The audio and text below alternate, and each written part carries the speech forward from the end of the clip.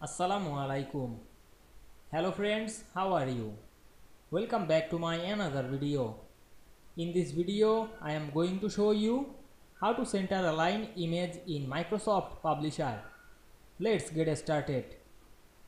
Firstly, we have to open a Publisher document. Now you want to align image in center, go to the Insert menu, then click the Pictures option. Then choose picture from our file. Then insert it.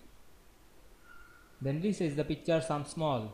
Now we want to align this image in center. Go back again the insert menu, click the draw text box option and draw a text box over the page. Then select the text box and go to the shape format menu, click send to back. Then press shift on our keyboard and select the picture. Then go to the alignment option and choose align center. Then again go back this option, choose the middle. Then select the text box and delete it. Now we can see we align center this image very easily. I hope you enjoyed the video. Please like, comment, share and subscribe my channel. Thanks for watching.